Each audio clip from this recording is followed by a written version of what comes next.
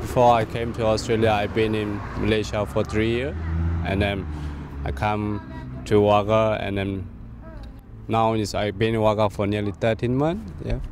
I got help from the Multicultural Council. My caseworker is Christy. She's very good, and she has been helping me a lot. You know, she helped me to find a house to move, and then she helped me a lot. You know, my English not very good, so sometimes if I don't understand a letter from the Centrelink or a letter from the school, I'm going to ask help outside. The HSS program is basically, well, in terms of our organisation, we have caseworkers who provide initial intensive settlement services to new arrivals in Wagga.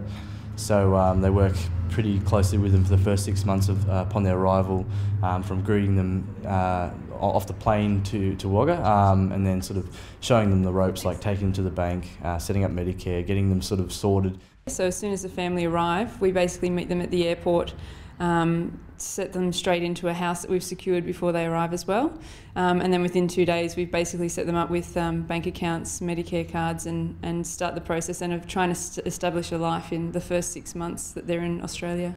At the moment we've got quite a few Burmese families living in Tollens, so we try and find accommodation close by to there so we can set up a bit of a community and have some links for the family.